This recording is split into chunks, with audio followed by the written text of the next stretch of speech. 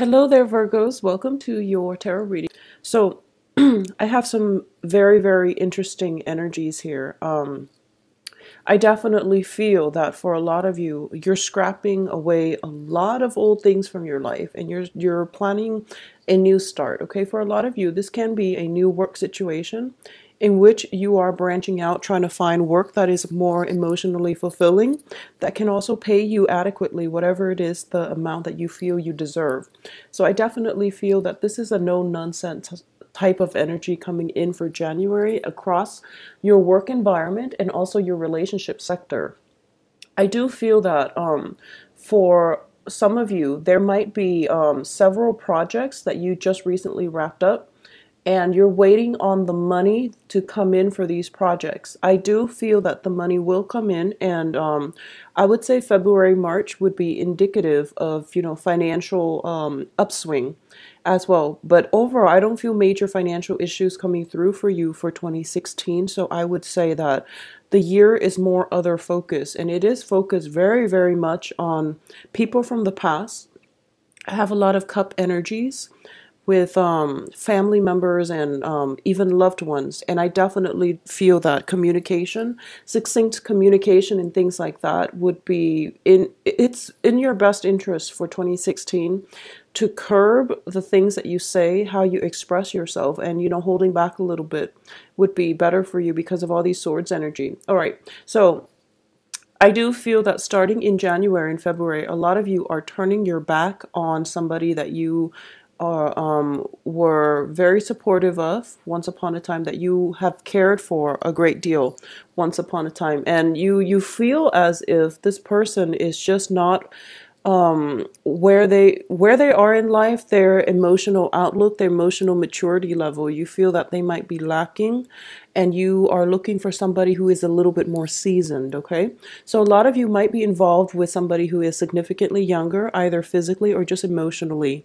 and you're turning your back on this person. So I feel like this is somebody that might have come in 2015. It is showing up here as a page of rods, which is a fire energy, or it is somebody who's very spirited. It is somebody I feel that is of a different cultural ethnic group than you as well. So you're turning your back on this, and you are going towards somebody else who is a lot more emotionally mature, who is more methodical, and who overall just has a very good sense when it comes to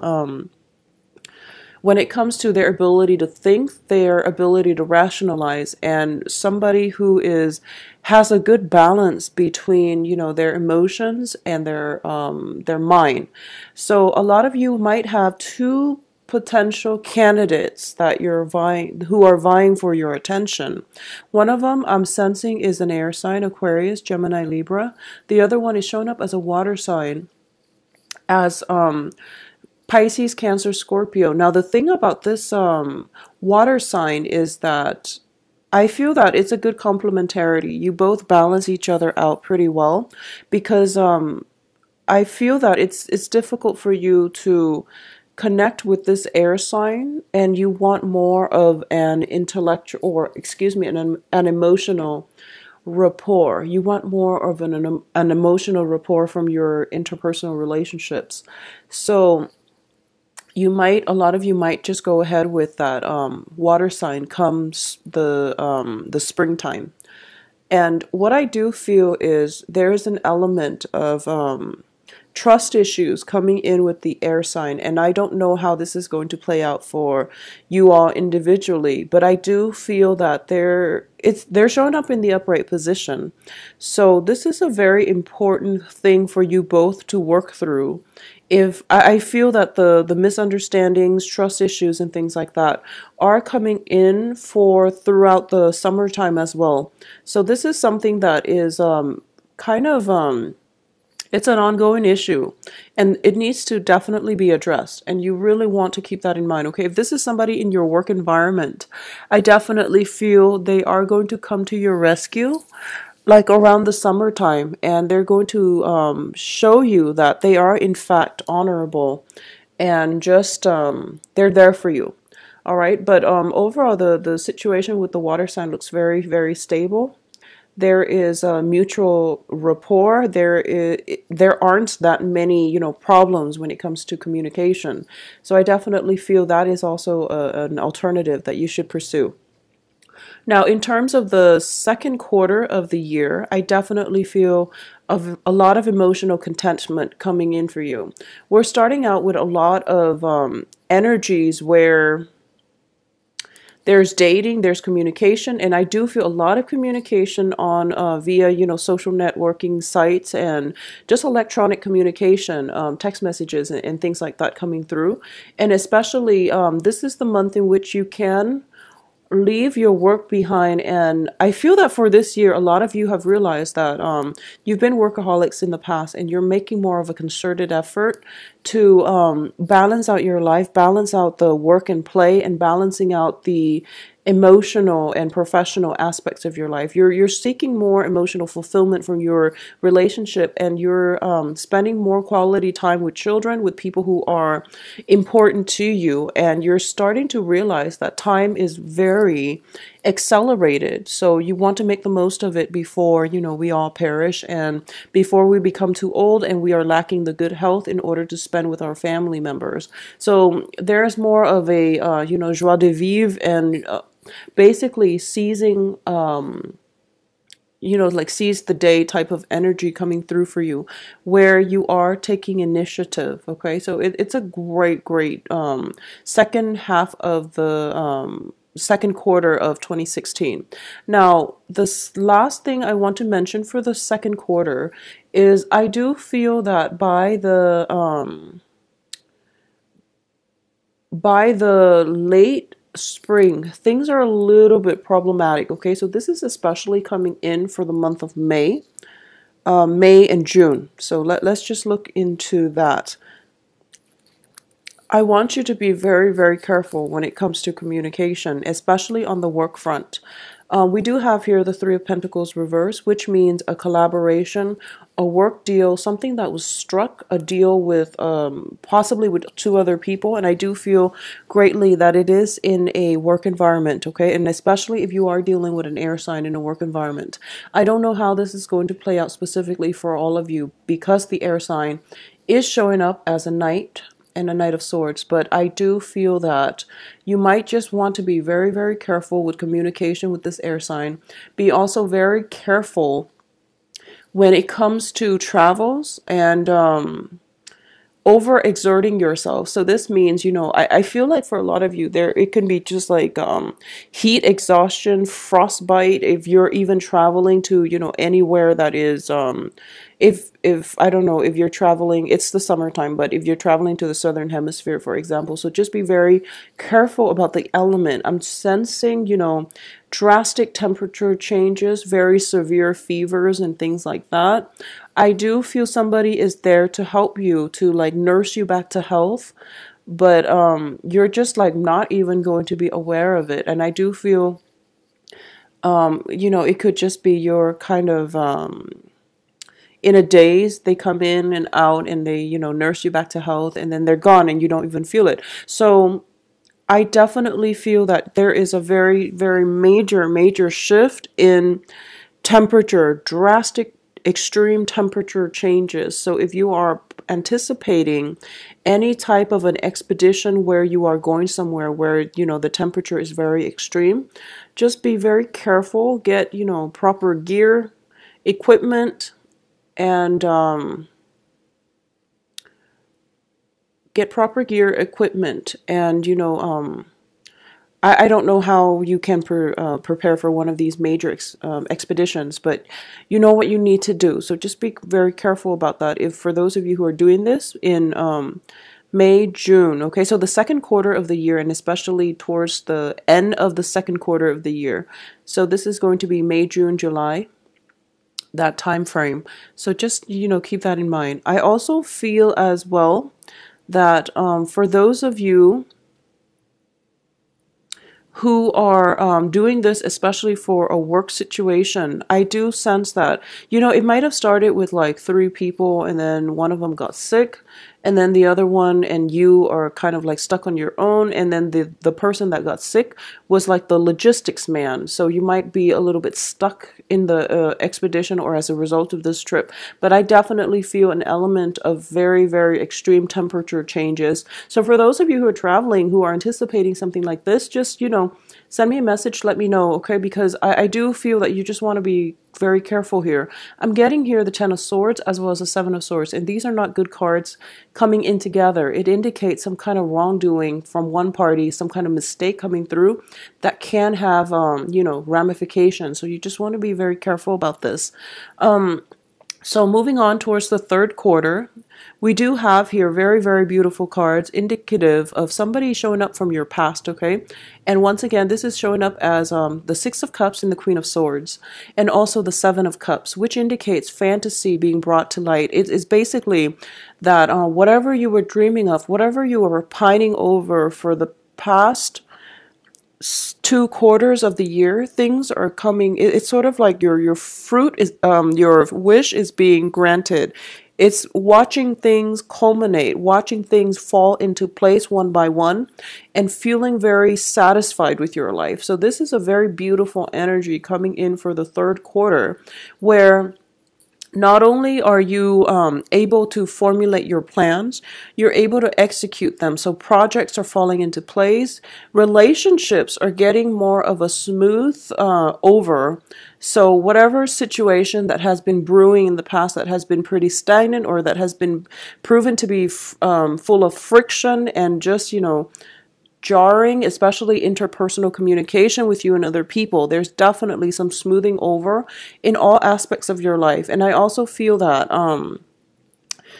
there is a truce reach with you and another person, and I do feel it could be a relationship partner that you have children with.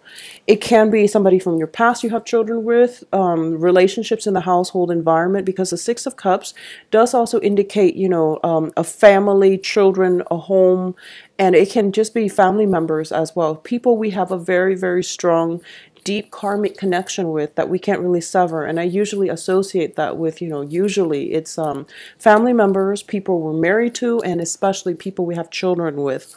So it is showing up in very favorable position. So I do feel that for a lot of you, whatever relationship has been difficult, they're definitely going to be straightened out.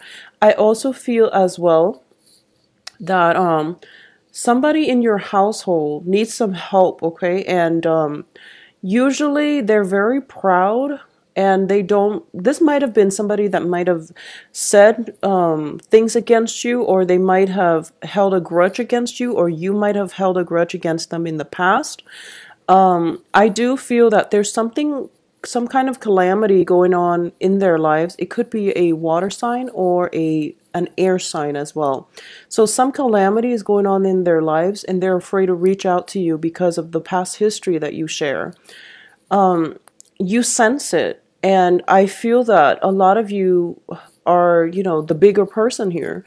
You're coming in and you're helping them, and you don't care if they ask for it, or you don't care if you're going to get the recognition for it. You're helping them. You're letting your pride down, and you realize that this other person has a very, very big ego. They have a lot of pride, and they are afraid to reach out to you, even though they really desperately need help, and this is a situation that they need help with. So you're coming in, you're becoming the bigger person, and you're going to, do it because you feel like it's the right thing, and you want them to be okay, and you don't even care if you're going to get acknowledged for it. So this is a very beautiful, healing, therapeutic energy that is very conducive for reconciliation. Now, with this person that you're coming in to help, I do feel that you definitely can reconcile, but I do sense that it's very uncomfortable. It's a very uncomfortable relationship. So maybe the timing is not right now, or maybe, you do whatever you need to do to help them, and then wait for them to come around, because I feel that there is some type of juncture or some type of critical turnaround in their mentality, in the way that they think. And they're going to be able to really appreciate not only your efforts, but, the unassuming manner in which you're able to go out of your way to help them. So I feel that, just let the situation be for now, and it will come around and it will be smoothed out. Okay, so there's a serious smoothing out in all aspects of your life, especially when it comes to family, love relationships, and also finances as well. So this is a very, very good time. The third quarter is a very beautiful time in 2016. I also feel as well there is somebody in your midst, and I feel that for a lot of you, this can be a romantic partner that you have had history with. There is some type of a clandestine element associated with it. It's sort of like offers being made, deals being struck behind the scenes, okay? I feel that your intentions are very pure, their intentions are very pure, but for some reason there is some element of clandestine, it's just some element of things being kept behind the scene. Maybe this is a new relationship and you're trying to approach it in a very delicate manner. So you're not telling people about it. But I do feel like it's covered up. It's covered up by beautiful things. So I don't feel there's any dangers or any harms associated with it. But I do have Six of Cups right next to the Seven of Cups, which indicates a very beautiful, sensual, and also that ideal relationship. But the Seven of Cups can also indicate fantasies and mirages and things that are not built on solid footing. So take it slow, and I do feel for a lot of you you're taking it slow, and it can be with water sign or air sign as well. Now coming into the fourth quarter and towards the end of this year, we have a little bit of gossip coming through, all right? And it's showing up as the Three of Cups, and this is not a favorite card of mine. I definitely feel that some situations in your life, you're getting some kind of judgment. People are judging you, and people are kind of like looking at you and just like, what were you thinking? And you likewise can look at a situation, especially when it comes to the women in your life. I feel a lot of feminine energy is coming through, and this can be co-workers or just relatives. But I do feel that there are people that they're getting snippets of information and they're making value judgment. And they really shouldn't interfere, but I definitely feel them interfering. For a lot of you who are involved with, a lot of you might be involved with somebody who has children, who was married, and you might be going back to this person, and your friends and family members and things like that around you are kind of standing in your way, or at least they're asking you, like, is this something that you sure you want to do? A lot of you might be in that type of situation.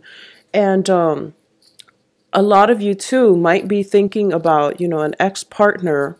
If you have broken up for this year, okay, if you have broken up with a significant other this year, I do feel that you might be under the radar, slipping away in the middle of the night, going back to this other person. And that's why you're getting the admonition, the judgment. So the thing here is, I do feel, when it comes to the whole, and I explained this in one of my videos, the whole Sagittarius, Saturn transiting Sagittarius. We have to live an authentic life. We have to do things that are true to our own values. So the thing about this here is, this is a very important year that is all about authenticity, okay, for across all the signs. But I do feel for you guys, Virgos, it is going to be very important for you to try to understand what this means, okay? And what I mean by that is that we're all responsible adults, and we try to be responsible adults. And when you become an adult, or if you call yourself an adult, it means that you make decisions for yourself. They can be right or wrong, and you usually don't know. We try to do our best, but we usually don't know if it's a right or wrong choice. But either way, we make decisions for ourselves. We live and learn. Now, the thing that is coming in for the fourth quarter is, I do feel that there's something that you know you shouldn't do and you're doing it. But this is your life. So regardless of what other people are saying, this is your life. And if you were to deny that aspect of you, then you wouldn't be living in your truth, in your own sense of authenticity. So the point here is that don't be ashamed of what you're doing. If this is something that you want, and you're sneaking away, or the other person is sneaking away and doing it in under the cover of darkness, it's because there is that element of shame associated with it. But like I said, we are all responsible adults. We know what we're supposed to do and what we're not supposed to. If you know it's wrong and you still want to do it, you don't need to justify to anybody. Okay, you don't need to justify to anybody. But just be careful about actions and consequences. That is something that is real, and we need to take heed too. But being an adult is to own up to your actions, all right? So that is something that you need to keep your eyes on, because I feel for a majority of you, this situation is playing out in the second quarter. And then for others of you, it is playing out in the end of the year. But I definitely feel that there are great emotions involved, and the emotions are very, very positive. So how can you deny yourself a situation if the emotions themselves are very positive or very enlightening, are allowing you to operate on a higher vibration? So what I'm sensing is other people might not understand it, but they are not living your life. They are not walking in your shoes.